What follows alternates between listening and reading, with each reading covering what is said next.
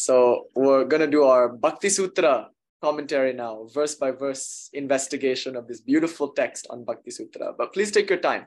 Those of you transitioning out of the Hatha Yoga class prior to this one, please take your time. You can rest in Shavasana. You can sit in meditation. You can maybe light some incense or candles. You can enjoy the sunset through Debbie's screen. Debbie always has seemingly the best sunsets. So you can do whatever you need to do to transition into this next moment. So please take your time, no rush. I have a bit of preamble anyway, just introducing what this class is going to be about. So as you know, the tantric approach to meditation is jnana and bhakti as a support to raja. That's kind of a simplified way of saying it. But the tantric authors like Abhinavagupta placed such a great emphasis on bhakti, on devotion, because they felt like without devotion, the power that you can get through meditation, and make no mistake, meditation confers tremendous power. That same power, which could be helpful to a devotional person, could be very harmful to a person without a sense of a higher power. So such a person without devotion could become a sorcerer, meaning could be corrupted by the power, could start to use their siddhis for selfish purposes. Now, devotion is ultimately, to be very direct, it's ultimately a cultivation of emotions. Devotion is ultimately the purification of vasanas, desires, emotions. And to be clear, it's about motive force. Like I want chocolate cake, right? That's motive force. There's something moving me towards chocolate cake. In other words, all of us want to taste and smell and touch and see and hear. There's this kind of emotional investment in sense pleasures. So worldliness, desire for the world and for bhoga experience is about motive force. All the jnana in the world won't necessarily help with this motive force. You could know that chocolate cake is not going to ultimately fulfill me, and yet you might still reach for the chocolate cake despite all your jnana. Of course, true jnana is about a lot more than the intellect. It's an insight that dramatically alters your emotional landscape too. So true jnana is a spontaneous, intuitive realization that can come in a flash and can permanently alter your desiring. So suddenly you no longer find those things that previously were so valuable, you don't find them tasteful anymore. They become tasteless. So that's real jnana, right? But most of us, before we get to that state of insight, which is always sudden, always spontaneous, before that, our intellectual understanding might not be sufficient to check the powerful emotional force that runs out towards objects that not only don't fulfill us, but that ultimately enslave us. So the world comes to whip us. As Swami Vivekananda said, you want to use, but you end up being used. You want to work, but you end up being worked. Worked like a dog, I might add. You want to enjoy, but you end up being the one who is enjoyed. The world has its way with you. And all because you can't emotionally divest energy in the world, So this emotional cultivation is what we call bhakti. So in tantric yoga, bhakti is a big part of sadhana. Puja is very important, because puja is cultivating your relationship with the divine in a very tangible and concrete way. So we do bhakti practices like puja, we do sankirtana, nama japa, like that. We do all of these practices in light of the goal of devotion. Okay, so that's bhakti. Now, that's not enough. You must also wed your bhakti to jnana. So there's intellectual exercises, contemplation that we have to do. Why? Because again, if you're not clear about the goal, you might end up mistaking a lower attainment for final attainment. So as Abhinavagupta warns, you might end up being in what is a glorified deep sleep state that the yogi sometimes finds themselves in, a state of tranquility, but a kind of, as we've been saying, nihilistic tranquility, a tranquility that is more tamas than sattva, a kind of inert space of thoughtlessness that is not at all radiant with the clear light, with the joy and power and poetry of ultimate attainment. So this deadened state, you can mistake it for the ultimate state if you don't have a clear, at least intellectual grasp of what the ultimate state should feel like. It's very important to have an intellectual understanding of the goal and of the ideal and also of the path. So intellect is very important. This is jnana. And through proper intellectual cultivation and through proper emotional cultivation, then meditation becomes magic, because the power that you get doesn't become abused. It becomes channelized for higher and higher levels of realization. The intellect structures and guides, the emotions empower. And like that, when you sit for meditation, heart and head are perfectly aligned. in one flow towards the divine. Hey, that was a nice rhyme, right? Heart and head perfectly aligned in one flow towards the divine. I'm very proud of that. Thank you very much. I'm a bit disappointed that I didn't get more of a reaction to it. I'm kidding. So this is important that we balance both these aspects. So on Friday, a big part of my goal here is to study two texts next to one another. So it's Sanskrit text commentary, spiritual classics, but one of them will be a bhakti text and the other will be a jnana text. And so we started with Sri Shankara's Aparokshana Bhuti. We got about 11 verses in. Then we took a break to study Bhakti Sutra of Narada. We got 11 verses in. So now we're about 11 verses into both texts. So it's now time to return to our original intention, which is to study these texts side by side. It's kind of cool, right? So I just want to, I know I've been neglecting the Aparokshana Bhuti a little bit. I needed to catch up on the Bhakti Sutra. And I told you last week that I would start with the Aparokshana Bhuti today. But I did say ma willing, I hope, because I don't actually intend to start with the Bhakti. So if I've spoken a falsehood, forgive me. I want to start with the Bhakti Sutra and then do Aparokshana Bhuti. The reason I want to do that is because there's a cleaner transition if I do it this way. Because I want to make another point now. So I made one point already about why developing the heart and the head is important, okay? Because otherwise when siddhis come, they can be very destabilizing and dangerous without devotion and intellect. Or you might mistake lower states as the final state, and therefore come to circumvent actual spiritual progress. So that's one reason why we should do this, study bhakti and jnana. Another reason why is because they both play an essential role in spiritual life, just like a bicycle. Now, when you ride a bicycle, there are two wheels. I mean, of course, people do ride like tricycles and unicycles and all, but the very fact that those exist is confounding my metaphor right now. So I invoke poetic license. Imagine a world in which no unicycles or tricycles or any such thing existed, okay? So a bicycle. For it to work, you need two wheels. Maybe a bird is a better metaphor. It flaps with two wings. It flies with two wings. In fact, we even see in some sense with two eyes. Of course, you can see with one eye, but you'll have no depth. And of course, you could ride with one wheel, but you'll have no stability. I mean, you might, and you could flap one wing, but again, you'll go in circles. Oh my God, these metaphors are getting better and better. So notice, if you don't have jnana and bhakti together, you're either not going to have any depth, or you're going to go in circles, or you're going to be very unbalanced. Wow, I'm even prouder of that one than the rhyme scheme earlier. Anyway, so here's the claim that we made. Here's why that's true. Jnana is negative in nature. It's a sword that cuts things away. It has a kind of reductive effect. It pushes things away from you.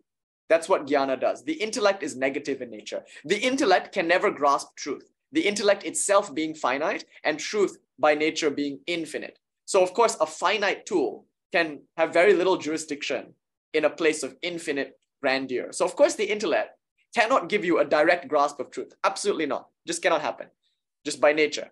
So you can't intellect your way into truth. So what can you use the intellect for? To undo falsehoods. The intellect can show you what's not true so that you can intuitively, indirectly arrive at truth. So this is the indirect way. The intellect, meaning jnana, the jnana marga, the path of philosophy, can only do that. It can, by reduction, point out the truth, leaving, it burns away everything that's not the truth, leaving only the truth. So of course, like last night's lecture, there's this Shaiva metaphor of Lord Shiva dancing the Tandava and burning the whole universe up into little cinders and ashes. He has this destructive dance at the end of every cycle. There's a pralaya, a moment of reabsorption, of dissolution. And Lord Shiva, seen in the typical mythology as like the destroyer deity of the tripartite creative force, he dances. And in this destructive dance, which Ma Kali also does in this important myth in which she's standing on top of Lord Shiva, that's because Lord Shiva is containing her destructive dance, which if left to her own devices, she would have wrecked everything. So this dance that burns everything to bits is a very important metaphor in Shaivism. Because the idea is that the fire of Lord Shiva, it tears asunder illusions, it burns away falsehoods, and it reduces everything to ash. So after Lord Shiva destroys the universe, he takes the ash of the universe and he spreads it over his body like a sadhu. And he sits there in meditation until the next cycle, or until it's time to dance again. So notice, in the kind of Trinitarian idea of Brahma, Vishnu, and Shiva, the antiquated notion, which of course Shaivas don't hold. For Shaivas, they believe Shiva creates, maintains, and destroys. But we still imported into the tradition this like antiquated idea that Shiva destroys. Now, When he destroys, he reduces to ash. The metaphor here is that when you burn away falsehoods, what is left is some essence, some ground, some quiescent being, which is called awareness, which is what you are. So that's what jnana does. It's a fire. It's a powerful, raging fire that with intellectual precision can be directed to burn away illusion. Now, if the fire is left unchecked without jnana, that very same intellect that would help you now harms you. So the very same intellect that you would use for liberation typically gets used to create more duality. It names, it labels, it writes stories, and it oppresses you with those stories. It tyrannizes you with its false dichotomies and false labels like that. It would make divisions of an indivisible sky and then convince you that those divisions are real, like that. So the fire can be a huge forest fire, burn all the trees down. So what we're doing is we're not going to put out the fire. Some people would have you do that. You know, some traditions will say, don't think. Thinking is bad. No. There's nothing wrong with fire. There's just something wrong with stupidity, the stupid use of fire. So in order to avoid stupidity, people have become even stupider by deciding not to use the intellect at all. Just because there's a wrong way to drive a car doesn't mean we should walk forever, which is unfortunately the conclusion that many traditions have come to. You could get into an accident, so don't drive, right? No. Tantric yoga is very clear about this. You must drive. Not only must you drive, you must make sure you're driving a Ferrari like that. Your mind and intellect must be so purified and used in such a precise way. So we're going to study the Sri Shankara Aparokshana Bhuti for that. It's a controlled fire that we're going to use to burn everything into its purest form, into ash. We're going to burn away all illusions. And so what does the Jnana Marga give you? It gives you renunciation. That's the thing. It gives you total indifference, aloofness, a leonine strength to simply say no to those things that you now understand will not fulfill you.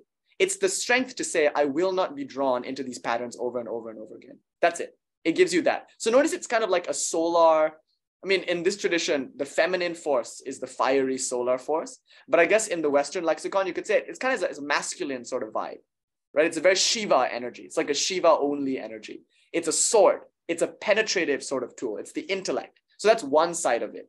Now, Shiva and Shakti are inseparable. So those who say, intellect is all we need, intellect alone will do it, they're at a great danger, because what will happen is you might get renunciation, but you won't get love. You won't get that sublimity, that sense of attachment. So detachment and attachment must always go together. Because if detachment is there without attention, without attachment, mark this carefully, it will be a very numb, deadened, void state. This is what you could call nihilistic tranquility. So without bhakti, jnana on its own can sometimes be very disequilibrating. It can be, and the criticism is typically, it's very dry, in the sense that you're left with this sense of illusoriness. The world is nothing, it's been burnt to ash, but then maybe nothing is there like that. There's a nihilism that creeps up on you when you just use a sword only and you just burn things down. So you can go too far. On the other hand is bhakti. So bhakti directs your motive force rather, towards something worth desiring, towards the infinite, towards God, which ultimately is none other than the Atman, Brahman, Shiva of Jnana.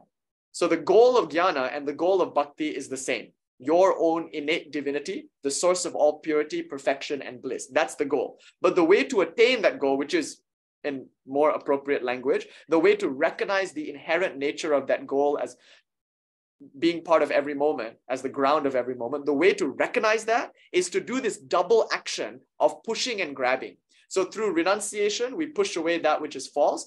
Through bhakti, we grab onto that which is true. So there's this feminine sort of force of embrace, and there's this masculine sort of force of cutting away. So jnana, the intellect, does that work of cutting away. Bhakti, the path of the heart or the emotional cultivation, does that work of latching onto. So the only way you can achieve renunciation is by loving something more worth loving than those things that are falling away. Do you see? So they go together. They're to be used together. Now, this isn't to say that they can be used exclusively. Certainly they can. A bird can, sort of make its way, right? You can sort of ride a tricycle, and you can maybe sort of like, get by with one eye. You could, and people have, right? Absolutely, people have. So it's important then to note that while each of these paths can work exclusively, the tantric approach to yoga is to marry the two. Why? Because we don't see dichotomies. Shiva and Shakti what? Shakti is inseparable from Shiva, meaning bhakti is inseparable from jnana. The jnani is deeply devoted and the bhakta is very philosophically inquisitive, like that. There's no difference. So in order to prove that, to show you that they only appear different on the surface, but in actuality, they are one and the same, I thought this Friday night series would be a cool way to study two texts next to one another, right? So let's start with our Narada Bhakti Sutra. We've been doing that anyway, and we're kind of on a roll with that. And there's a nice transition because the Narada Bhakti Sutra, we just finished talking about that section on renunciation. So you'll recall the first verse introduces the text, Atato Bhaktim Vyak Yasyamaha. And now there is to be an exposition on bhakti. The second verse tells you what bhakti is. Sa tu asmin parama prema rupaha.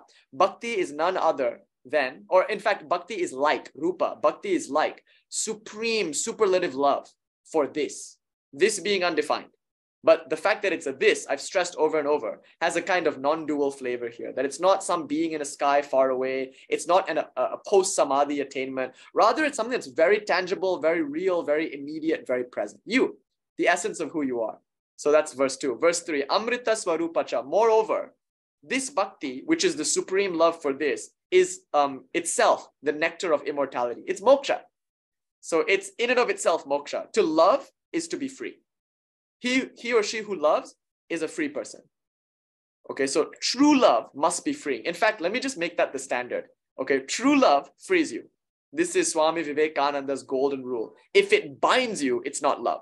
It's something masquerading as love, parading about as love. So if you say, I love you to someone, and then you restrict all of their movements, do you really love them? Or are you just using the word love to justify your enslavement of them, right? Or if you say, I really love my job, is that really love when you feel like you can't drop it at any time and move on to a new thing?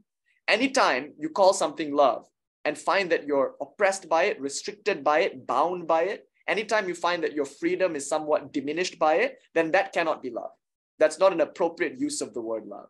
Whereas, according to Swami Vivekananda, the golden rule is that if it frees you, it's love. So that which liberates, that which empowers, that which frees, that's love. So love is always freeing. So notice verse 3 is making this profound claim. To love is to be free, for freedom is the very nature of love.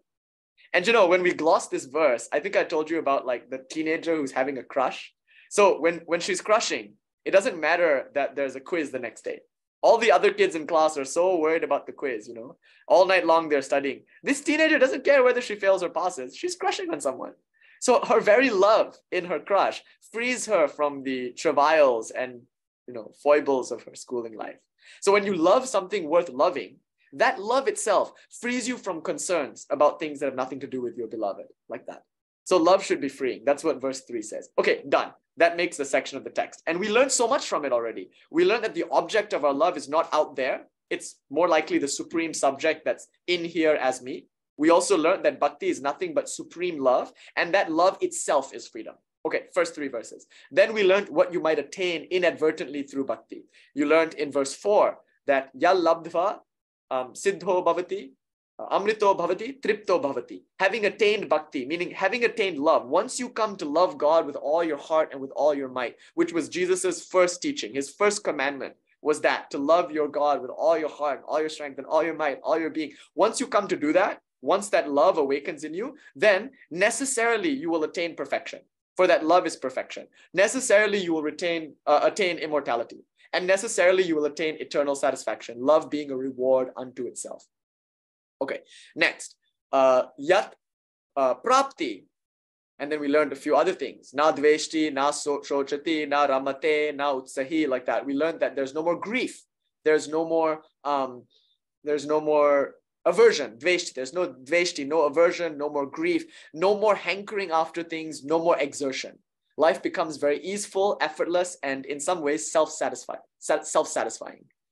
So that was the 7th verse. Then in the 8th verse, that was the 5th verse. Then in the 6th verse, we get the word gyatva, gyatva. So knowing which, again, a kind of non-dual jnana marga type of word in a bhakti text. Knowing which, here knowledge and love seem to be united. Knowing bhakti, meaning attaining that knowledge, perhaps you could read it that way, knowing which one becomes drunk, madho bhavati, intoxicated like Shri Ramakrishna. One becomes stabdho bhavati, still and silent, stupefied almost, like Shri Ramakrishna would go into these states where he would need to be propped up by someone because he's stunned and the hairs on his skin would raise, like goosebumps like that. Can you imagine his hair all standing on end and he's just like petrified, like in the Harry Potter movies? You know, they all get petrified like that. It's like that, except it's a highly alive state in which he's merged with God. And after that, when he comes down, so to speak, from that state, he sways and staggers as if drunk. He's absolutely blissed out. So this knowledge, this jnana, yat gyatva, the word there is jnana, yat gyatva, this knowledge causes drunkenness, divine inebriation, divine madness even. It causes stupefaction or stillness or silence. It makes one silent. Like Sri Ramakrishna says, when the bee is sipping the honey, it's silent. No. Of course, when drunk on the honey, it might start to buzz again and therefore teach others. But while it's there sipping the honey, it becomes silent. Okay, so that's the 6th verse. Now we come to this very, very important section, the section on renunciation. In fact, you could see the whole Aparokshana Bhuti of Sri Shankara, as I would even argue, an elaboration of verses 7 through 10. And that's what we spent the majority of last week's class on. So I'm not going to go into it today. So I want to make some progress into the class. So you can just refer to the last, I think, 4 or 5 or maybe even 6 lectures, maybe even 7 lectures. Maybe, I don't know, however many lectures we just did, all of them were about renunciation.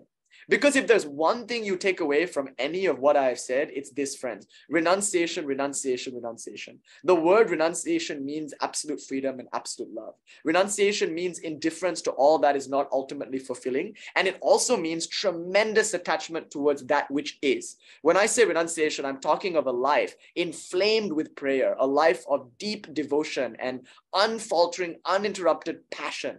It's a life of awake, arise. It's a life of constant, dogged tenacity towards that which already is. It's a life lived in God, a life lived in spirit, exclusively.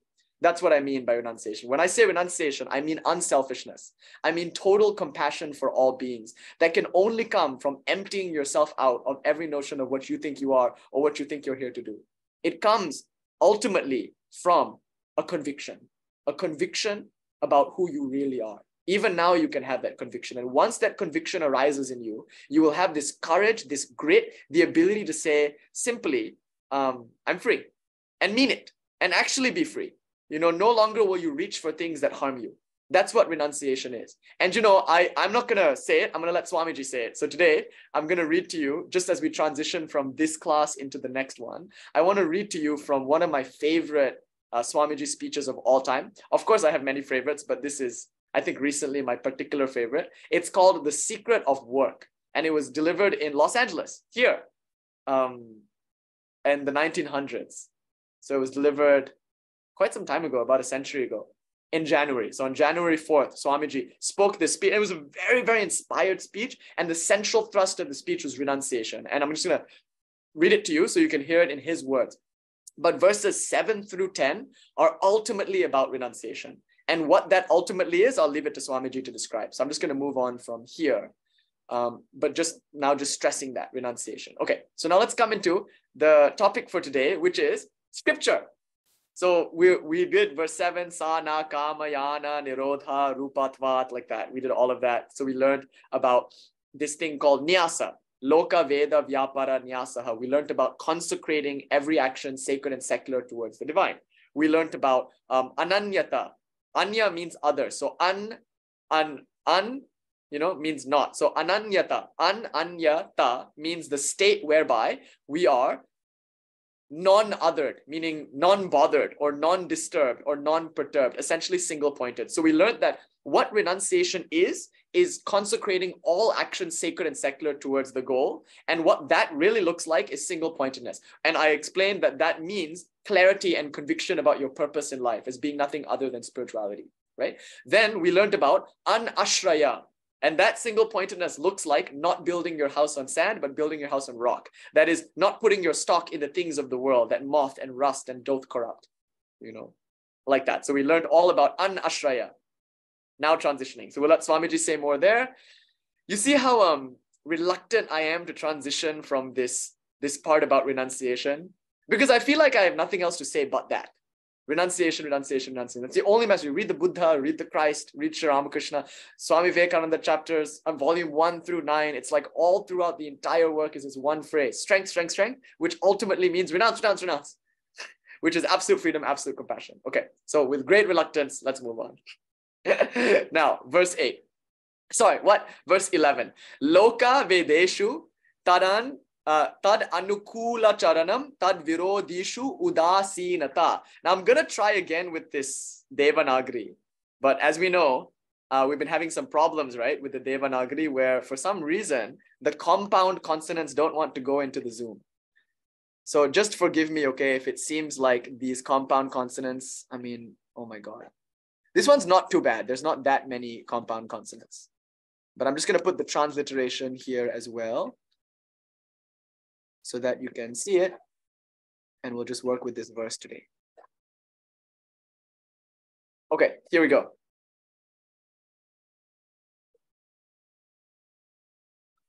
It's not too bad. Okay, sure. Most of it came through anyway. Oh yeah, Bogdan, thank you so much. Bogdan is always so helpful. He gives the actual Sanskrit here. So this one actually was like not too bad. I'm not too upset by this one. But you've noticed like in the past, like we'll miss a shri, like a sh or a ra. Like there'll just be these like dropped compound consonants, you know? Like even here, this like, yeah, okay. So anyway, so just note that the Devanagari could be a little wonky, okay? So if you find like some syllables are not corresponding with the transliteration, so be it. Loka. Loka means secular injunction or public opinion. Loka meaning like just what is commonly believed to be the way to behave. Vedeshu means that which was prescribed by scripture, that which is a spiritual or sacred injunction. So taken together, this word means loka, vedeshu, together means the injunctions of both society and scripture. Tad, as you know, means that. Anukula means favorable. Achara means behavior, one's conduct, achara. You know, a lot of the tantras, they're about kriya, yoga, and achara, meaning they're about spiritual practices, they're about like ritual techniques, and also they're about ways to behave. So yamas and niyamas, like that. These are acharas, ways to conduct yourself as a spiritual person. So the word here, anukula, means favorable, and acharanam means conduct. Tad, again, that. Virodishu, again, this is a phrase that you encountered earlier. You'll remember in verse, I think it was 9, right? No. Yeah, I think it was in verse 9. Yeah, verse 9, we learned tasmin ananyata tad virodishu udasinata. So already in your vocabulary are these two very important words. Virodishu, which means that which is opposed to, and udasinata, meaning indifference. So one should have indifference to those activities that are unfavorable or opposed to the injunctions of the scriptures and society. Isn't that interesting? That's all it is. It says one should abide by the scriptures and public opinion, and one should be indifferent towards that which is itself unfavorable or in opposition to scriptures. So essentially what the verse is saying is scriptures are great, everyone. Scriptures rock. Now let me make a case for that. So the main thing I want to say in this class is why are scriptures valuable? Okay, so everything I say in these lectures, I want you to hold me to this. This is kind of my commitment. It must pass through 4 gates, as I said yesterday. 1, it must be true in the light of my own experience, pratyaksha. So it must be anecdotally true. I don't want to talk about anything that I haven't at least in some way glimpsed, right? I think that's a good principle. We shouldn't speak of things we know nothing about or haven't experienced. Remember, I told you I once picked up a book on the Yoga Sutra of Patanjali by a Pandit from the library. And I was so struck by how complex it was. It was just so convoluted and obfuscated and difficult to read. And I left that thinking, wow, this yoga stuff is really it's really complex. And then I started reading commentaries from people who really knew what they were talking about and who had entered into such states of absorption. And immediately I realized this with such stark difference, you know, they made it so simple. It is like yoga is so simple. It's laughably simple. It's so simple that if you give it to an intelligent person, they'll overly complicate it. You know, so there's a big difference between hearing something spoken from experience versus spoken from intellectual understanding. So I think our first commitment with one another should be, let's speak from what we've experienced, or at least glimpsed, and not from what we think is true, but have never really for ourselves tasted, right? That's one thing. So that's the first gate. For something to be true, it must check out in my own direct experience. This is called pratyaksha. And I'll put it in the chat. So this will be part of our study questions anyway, like to name the 4 gates or to name the 4 tests for truth. So the first, pratyaksha, direct experience. Does it check out with my own experience, both internally and externally? That's the first. The second one is called sattarka. It's actually a very important phrase in Shaivism. Abhinavagupta perhaps coined it, but this means reason. And reason here is reasoning based on direct experiences. So if something is true in my experience, it should also hold up to reason. Now, for the power of reason, I refer you to Swami Vivekananda's incredible lecture, Reason and Religion, which he gave in London, which appears in volume 1 of the complete works. So in any case, reason is very important because the way we communicate with one another, obviously it's not the be all end all, but it's great and it's wonderful. And it helps us temper our experiences so we don't become idiosyncratic with them. Okay, so reason. The next thing is it reasonable? Does this check out with reason? Okay, third thing is, and this is very important, Sadguru. Is this in line with what I learned from my teacher? Words of the teacher or the acharya. In other words, the teacher being a living embodiment of the tradition is my check and balance against my own faulty reasoning based on my own faulty interpretation of my experiences. So if I have an experience but not good reasoning skills, I might come to the wrong conclusion about what that experience means. And therefore, I might act in ways that are actually harmful to myself and to others. In other words, I might act in ways that are not enjoined by scriptures and public opinion. Interestingly. Why? Why am I doing that? Because I had an experience, no doubt, but I didn't come to the right conclusion about that experience. So I need reason. Reason will help me temper and properly channelize the raw emotive force of an experience. Next, it's not enough to reason because as we know, some of us have very faulty reason. In fact, most of us tend to have errors in our reasoning that we never ourselves understand until someone points out. So for the longest time, I was incorrectly reading some verses in the Vijnana Bhairava, and Harishji was very kind to point out my error. And I'm very grateful to him because I never would have seen it. And I only saw it after he had pointed it out. So my teachers like Professor Staneshwar Tamal Sinhaji, Acharya, Harishji, all that, and of course my gurus, like these people, they're scholars and they catch me when I make an intellectual error. And I have great faith in my reasoning ability. I feel quite haughty about my own reasoning. I think I'm a pretty intelligent guy. And the very fact that even though I think that I make mistakes all the time shows me that reason is not that dependable, right? It's dependable, but not that dependable. So I must ultimately go to my guru. And I place before my guru my experience. And not only that, I place before my guru my interpretation of my experience. And I ask him, was I right in coming to this conclusion? Am I right in acting in this way based on my conclusion? And my guru, of course, being a spiritual master, but also someone who's walked the path for much longer than me, is able to say, my reasoning has an emotional seasoning. I love that, right? There's no such thing as thinking in a vacuum, right? Thinking is always something that happens colored by reason, preconditioning, bias. We almost reason based on what we want to be true. Very few of us are truly reasonable, rational agents. Anyway, so that's what the guru is for. The guru is not getting any money out of you. That's very important. Even if you offered a dakshina during the time of your initiation, it's not like, there's like this constant, like the guru doesn't want money from you. So the guru has no reason to say anything based on commercial interest. The guru has nothing to gain from you.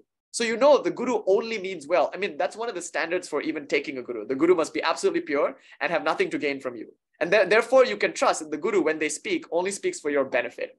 The guru wants nothing but your advancement, your spiritual advancement, for its own sake.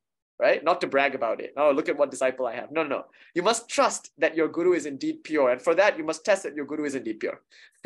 Okay. So choosing a good guru is very important. And the test of a guru is selflessness. The test of a guru is that they're in it for nothing else other than just the love of I like the podcast title. It's called For the Love of Yoga. It's for the love of yoga. Hopefully that's what all this is about. Anyway, so when you convey something to your guru, it's with great faith that what your guru will say will be for your ultimate good. So the guru might ultimately say, no, your reasoning is way off kilter here. It's whack. Revise your conclusion. Or your guru might say, I'm not sure about that experience. Or your guru might, more often in my case, just dismiss the experience entirely as even valuable. What's valuable, my guru will say, it's character building. It's what the experience leaves you with. It's not the experience itself. Anybody can see flashing lights and experience feelings here and there. That's not really what spiritual life is about. Spiritual life is about the transformation that is stable and lasting, perhaps as a result of experience, or maybe not. So anyway, the guru will do that for you, right? Now there's one final gate, the last gate that all of this must be checked against. and that is Sad Agama. Agama, as you know, means the revealed scriptures. Agama means that which is heard, like Shruti, that which is given, like Kabbalah. The word Kabbalah, I think, means that also to the Hebrews. So Agama, it's a tantric word, of course. Agamas refer to the revelation of Lord Shiva, but essentially the word Agama in its broader sense just means scripture. Shruti, like Vedas, Upanishads, Bible, whatever, whatever holy scripture there is, Quran. And it's not to say that all of these scriptures are perfect. Certainly there's some sand mixed in with the sugar. Certainly in all scriptures all over the world, there's a little bit of superstition commingled here and there with profound rapturous truths, right? No scripture is perfect. Like Sri Ramakrishna said, all religions contain a few errors here and there in it. Just like everyone's watch is a little bit different, right? The watch metaphor, no one's watch tells the same time back then. Now maybe it's different with smartwatches. Back then, no two watches told the same time. And we all have the tendency, my watch alone is right. My watch gives the right time. So my book alone is the best. Thump, right? We thump each other on the head with the book. But no book is ultimately right. Every book is just one way of looking at one truth that's too vast to be confined to any one book. But the books do have a lot to say and a lot of true things, and they're mostly true. They're mostly sugar with some grains of sand. So while it is certainly the case, undeniably, that books are not infallible, and certainly they couldn't be because they still have to pass through the gates of experience, reason, and guru. So by the way, if you're going off of a book, but you have no direct experience, or your reasoning is out of line, or you have no guru. Remember, in the Orthodox Christian tradition, it's really stressed that you have an elder, a preceptor, someone to guide you on the path. It has to be more than just a pastor. It has to be someone who themselves has direct mystical experience, So unless you have experience, reason, and guru, doesn't matter if your book is perfect. And even if your book is not perfect, it's checked and balanced by those other three. Anyway, now let me talk about why the book is valuable. Now, the book in the Indian sense, is not a book. That's one of the beauties of Indian spirituality is it's not a single book culture. No one book is authoritative. Some books might be more valuable to some sects and other books to others. And in general, when we say scripture, we're talking about a vast, peer-reviewed systems of commentary and translation and transmission. So a text might appear, and that text might be transmitted from guru to disciple, copied and then recopied, or even translated from Sanskrit to other languages like Kashmiri, what have you, So this translation work, this copying work, and most importantly, this commentarial work is what keeps scriptures pure. So his reply was, in that case, amend the scripture. Exactly. Because the Buddha is a living embodiment of the scripture as a teacher. In fact, what the teacher will do is not amend the scripture. The teacher will select for you parts of the overall tradition that the teacher feels is relevant to your sadhana, leaving out parts that aren't. Now, Abhinavagupta, I want to say a few words about his use of scripture. He was a great tantric master. Like Sri Ramakrishna, he had many gurus, maybe like 16 or 19 or something. He learned from everyone. He was curious about Jainism, so he had a Jain guru. He was interested in Buddhism, so he had a Buddhist guru. He learned the Trika, the Pratyabhigya, the Krama. He learned from everyone. He was very interested in all forms of spirituality in his time. But he wasn't like an American New Ager, okay? He wasn't like a California hippie smearing himself thin over so many different practices and not really going deeply into any one of them. He wasn't like that. Like Sri Ramakrishna, whenever he took something up with great tenacity, focus, and perseverance, he stuck with it until he attained its fruit. So he surpassed most of his teachers because of his spiritual competence, much like Sri Ramakrishna. I'm telling you, the parallels are kind of eerie here. It's very beautiful. So anyway, Abhinavagupta studies broadly. He goes very far into each tradition that he studies. And as a result, because he also has like a steel trap memory, as a result, he has this vast storehouse of scripture just in him. It's just a part of him. So when he sits down to write his Tantra Loka, some 6,000 verses of incredible poetic, they're shlokas. So they're all in rhyme scheme, right? Anushtu meter, many of them. So like 6,000 verses. He starts quoting, apparently from memory, so many different scriptures that are so diverse in nature. He quotes from scriptures that have a bad rep of being magical books that are about powers, and he's not at all interested in cultivating powers like that. Yet he liberally pulls from books that are mostly about power and sensuality, showing that there can be grains of sugar even in texts that are mostly sand. And he's not closed to like sifting through the sand to give you the sugar.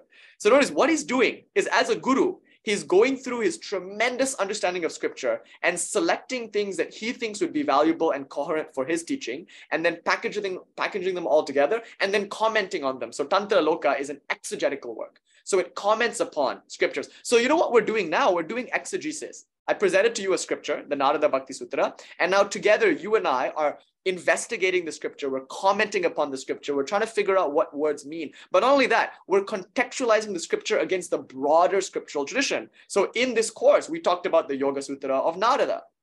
We talked about Shankara's Aparakshana Buddhi. We talked about various tantras. We talked about like exegetical works like we're doing now, Tantra Loka. So notice, in order to study scripture, we have to study it against the backdrop of all other scriptures.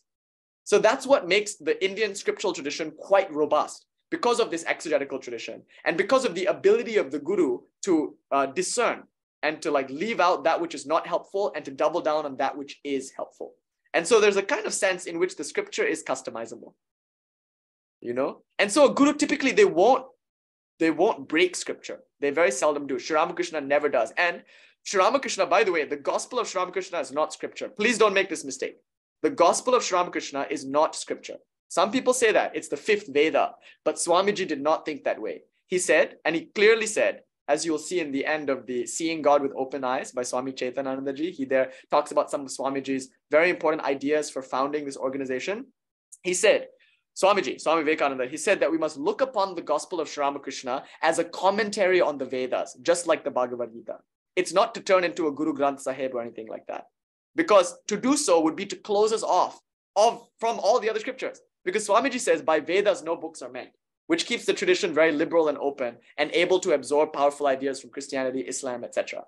This is a very important idea that Indian scripture is about a lot more than one book, to say the least. It's a tradition of peer review, of comparative study, of transmission from guru to student. And another thing about scripture I think is quite valuable to say in this class is the best stuff survives. Remember, this is a 5,000-year-old tradition. So the stuff that gets copied and recopied and translated and distributed is clearly the stuff that has the most value, because that's the only reason why a guru would offer it to the disciple. The guru offers it because the guru found value in that text in their own sadhana. So the guru was able to attain the fruit of a sadhana and therefore conveyed that to the disciple. If the disciple was not able to attain the fruit, they might not teach it to their disciple.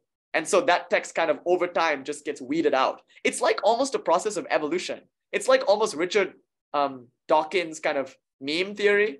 Like these cultural memes go through a series of evolutionary cycles, like there's mutations and there's variations. And it's almost like the survival of the fittest when it comes to ideas. Similarly, in Indian scriptural tradition, the ideas that are the best, meaning the ideas that are the most effective at conveying direct, immediate realization, those were the ideas that were transmitted unerringly and unfailingly down through the present day. So 5,000 years, by conservative estimates of scriptural tradition, is arriving now at your very feet as this Bhakti Sutra, or as this Tantra Loka. Isn't that so cool? Right? Also, I think it's worth mentioning that it's very difficult to doctor Vedas and Upanishads because the rhyme scheme is so absolutely tight, and it's an oral culture that stresses the absolute importance of memory, that even though these texts are for the most part transmitted orally, for some reason, there's very little cultural decay. And this is like you're one Google away from this really incredible study of how cultures across India have somehow managed to attain with remarkable authenticity. These are cultures in different regions, are able to maintain with remarkable authenticity antiquated texts, largely because of the inbuilt systems of checks and balances, namely the rhyme schemes, etc. I don't want to get into that too much, but essentially I'm making a case now for why scripture can be trusted, why it's not just a pile of books. It's not. It's rather a peer-reviewed, comprehensive account of what spiritual life is, full of checks and balances. And the fact that you can disagree is very important too.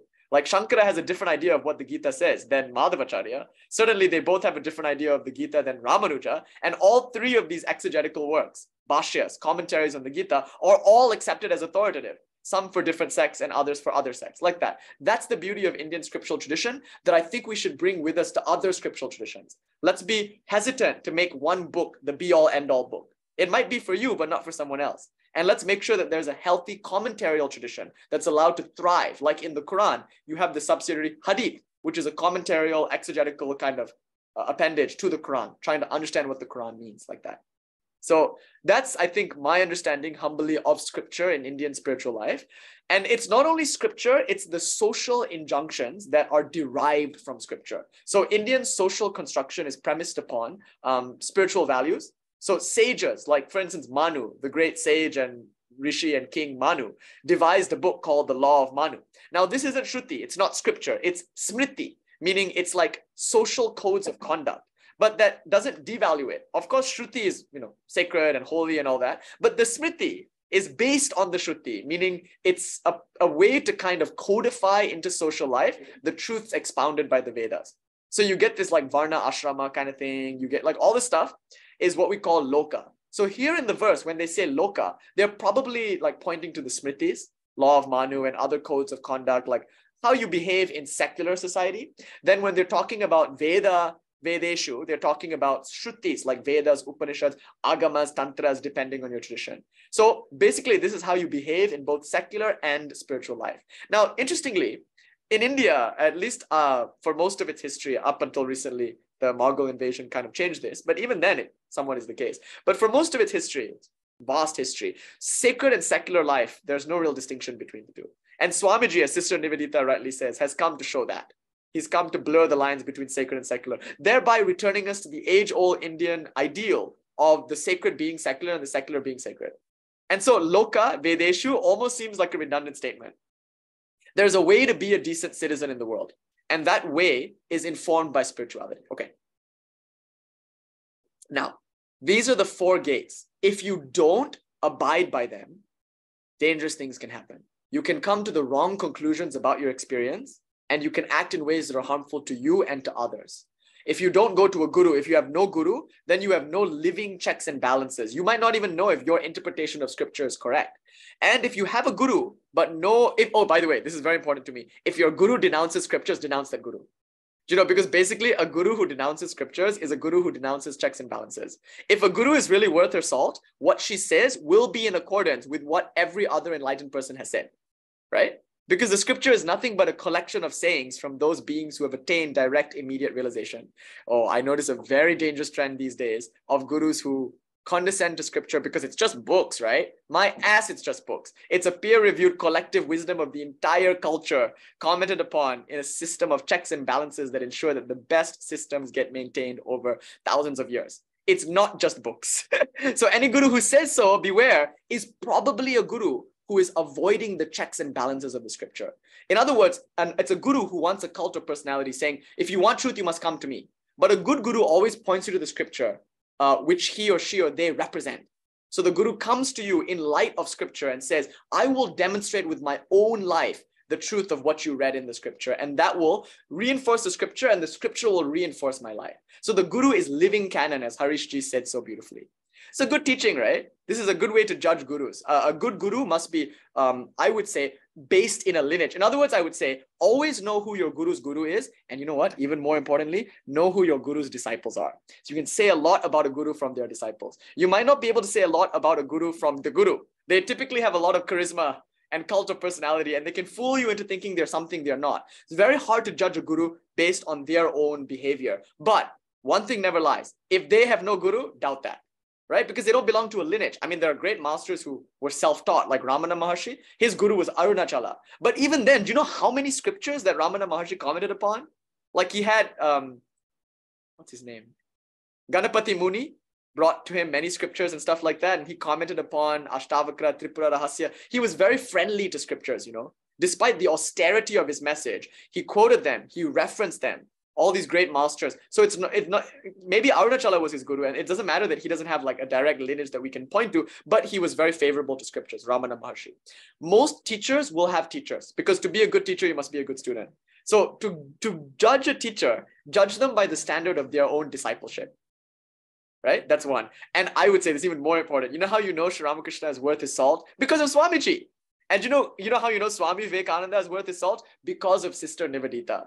Read the complete works of Sister Nivedita and you'll see the value of Swami Vivekananda. Then, of course, read Swami Vivekananda and you'll truly understand what Sri Ramakrishna is. Like that. So the quality of the disciple always speaks to the quality of the guru. Anyway, a good guru is necessarily going to be part of a lineage and part of a scriptural tradition and therefore respectful of it. And necessarily they're going to make sure that their words are in alignment. And look at Lakshmanju, most of his discourses were given as commentary on scripture. So the best stuff sometimes is his Bhagavad Gita. He does the Gitas, Abhinava Gupta's Bhagavad Gita, Gitartha Sangraha, comments on it. He comments on the Vijnana Bhairava. And he just, off the cuff, comments based on his own experience, his own reasoning, what he heard from his teacher. But again, he's staying with the scripture. So mark my words, very important. A good teacher, at least from our Indian point of view, is a teacher who stays accountable by referencing scripture. So you, of course, should know scripture. When approaching a teacher, you should know scripture of all traditions, because by that you can judge the fruit, right? Okay. So that's why I think, friends, it's very important that you come to these classes. Very, very important. It's very important that you have an intellectual understanding of all of this. I would make pandits of you all. In other words, you must be able to understand yoga through and through, yoga system. Understand, maybe we haven't started Nyaya yet. We should understand that. We should study some Nyaya text. We should study Bhakti in all of its different schools, Ramanuja, Madhava, Nimbarka, like that. Vallabha, we should study Bhaskara against Shankara. We should really know Shankara. So I'm a tantric. I love Tantra Loka. Why am I doing Aprakshana Bhuti? Because you must master Vedanta also. There's no Tantra without Vedanta. There's no rock and roll without blues, baby. I once heard, right? In the Rock and Roll Hall of Fame, someone said, if you don't know the blues, you ain't gonna get to rock and roll. And I was like, yeah, if you don't master Vedanta, what do you know of Tantra? Master it. I'm saying intellectually at least. Okay, so hence scripture. Now look at what the verse is saying. The verse is essentially saying, and I'll close with this sentiment. The verse is saying that when a person attains bhakti, they become indifferent to activities that are otherwise opposed to scripture and to social injunctions. So in other words, their actions will typically be ethical and be in alignment with what is prescribed by the scriptures. So the thing about Sri Ramakrishna, he was incredibly eccentric, right? Sometimes he acted like a ghoul, sometimes like an inert thing. After all, Madho Bhavati. By the way, those of you who have been following these lectures, you might sense a contradiction. Didn't you just say a few lectures ago about like the eccentricity of the spiritual person? They become drunk, intoxicated, and sway and stagger, right? Many people thought Sri Ramakrishna was a madman. They become silent and still. I mean, it's super weird, by the way, to be at a party and then just suddenly become still and then everybody makes a fuss and someone needs to prop you up. And then even Swamiji made fun of this, right? Like just like towards the end of the gospel, Swamiji pretends to go into samadhi and then he's like, give me water. I need water. Like he's just making fun of his master and everyone's laughing. It's so beautiful. Like, but it is funny, right? It's like out of the norm to do that. So yeah, Sri Ramakrishna was incredibly eccentric. He behaved like a ghoul, like an inert thing, like a child of 5. He behaved in age of inappropriate ways. Like when he would demand Gopal Ma to like cook him curries and stuff. Like he was a cranky child sometimes and so gullible. Like as a grown man, he would just believe whatever he was told. He was so gullible about everything. So obviously there are ways that Sri Ramakrishna seemed to be an eccentric and hard to understand because of it. People thought he was mad because of it. And now I'm saying a bhakta is going to be aligned with the injunction. So which is it, right? There's a contradiction, it seems. No. One interesting thing about Sri Ramakrishna is that pandits like Gauri and Vaishnavacharan would come to him and analyze all of his behavior in the light of the scriptures. In fact, they found the truth of their scriptures in watching Sri Ramakrishna, and we understood Sri Ramakrishna in light of the scriptures because the scriptures describe everything about what was happening to Sri Ramakrishna. So when Bhairavi Brahmani came, Sri Ramakrishna was suffering from an ailment caused by his excessive bhakti. Okay, I'm not going to get into that. But his skin was burning and whatever. So Bhairavi Brahmani, she comes and she diagnoses his condition based on what she understands of Vaishnava Tantra. And she points out the symptoms in the scripture and corroborates them against the symptoms that he's experiencing. Interestingly, the scripture offers a solution. So she says, if I garland you in jasmine flowers or some kind of wildflower, and if I smear sandalwood paste on you, my theory, and it's very scientific, it should solve the burning. Now, of course, the other people in the room, like Mathur Babu, were like, this is bogus. This is baloney. Please don't believe this like random tantric woman that just appeared one day on a boat claiming you to be the last of her 3 disciples. Like, this is a Bhairavi, long hair, disheveled. Like, she's a tantric. You're right to fear them sometimes, right? Right to fear them. Anyway, so they didn't want to take these these directions. But Sri Ramakrishna, like a child moved by the divine will of mother, she said, let's try it. So true enough, they put the sandalwood paste, they put the jasmine garland, and he was cured. It was a very scientific, like there was a theory, there was a falsification even, if this didn't work, but it met all the standards of falsification, scientific Popperian falsification, and it worked. Therefore showing you that for all of Sri Ramakrishna's eccentricities, it was accounted for by the scripture. Which shows you the scripture is not what here in America we think, like it's also stodgy and rigid and has no room. India, for its entire history, has been flooded with mystics. Like you can't throw a rock without hitting a baba. You can't throw a rock in India without meeting some holy man who can turn it into like, the philosopher's stone. So like India is full of sages and sadhus wandering the Himalayas. Of course, a lot of shams also. But as Swamiji says, if there are so many imitations, they must be imitating some real thing. All imitation hints at something real being imitated, So even there are a lot of like crackpot, like sham types of charlatans in India. There are like a lot, and sometimes in secret, of these sadhus. So India has had a long time in its culture and civilization to develop loka and Veda Vyapara, or loka and Veda based on that. So that's what it means, right? So this verse is saying, if you are a bhakta, your actions, your behaviors should check out. They should be ethical above all. Like Sri Ramakrishna himself says, a good dancer never makes a bad step.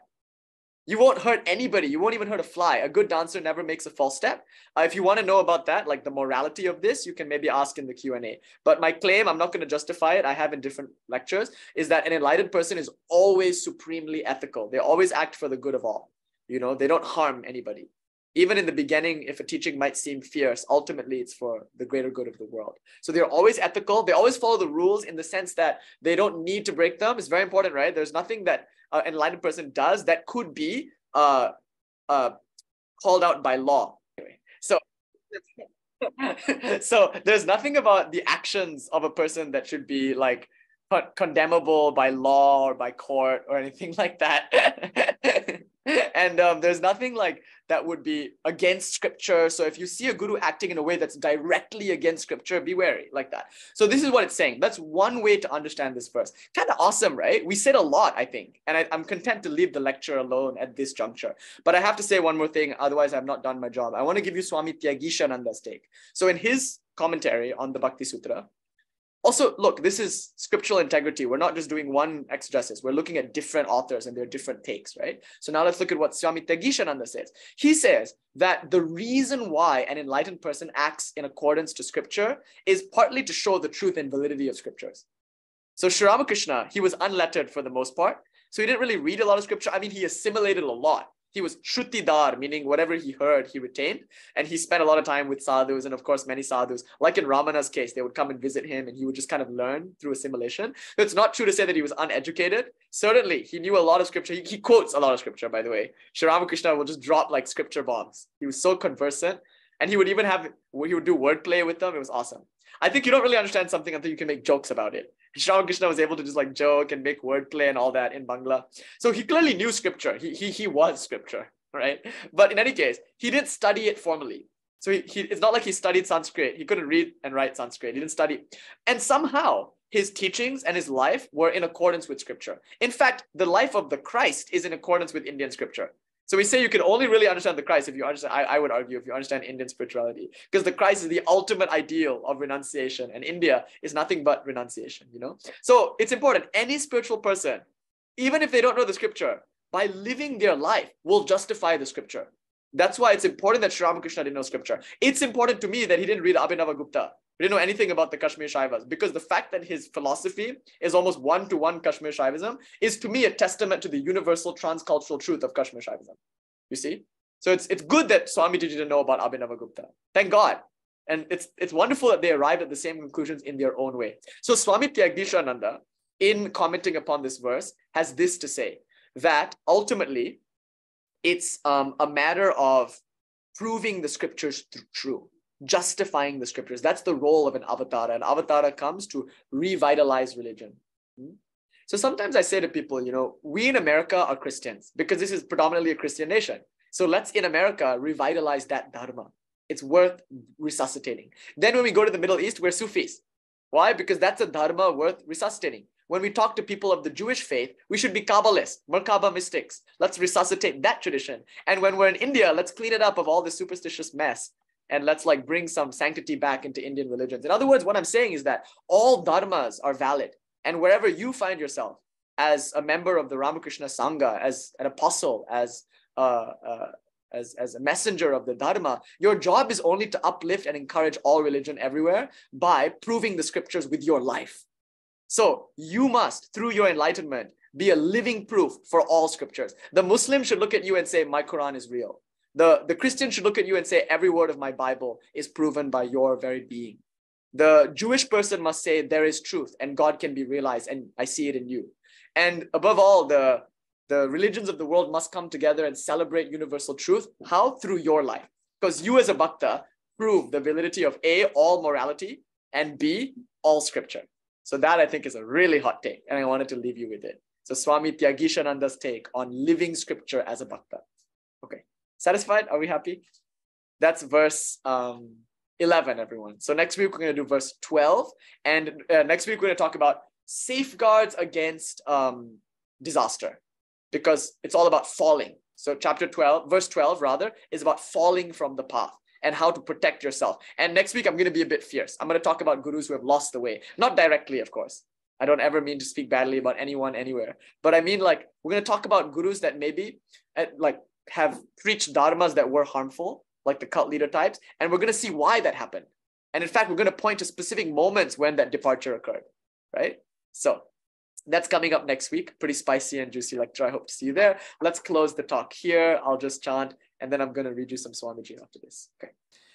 Om Jayanti Mangala Kali Bhadra Kali Kapalini Durga Kshama Shiva Dhatri Swaha Swadha Namostute Om Shanti Shanti Shanti Hari Om Tat Sat Shri Ram Krishna Arpanam Astu Om Tat Sat.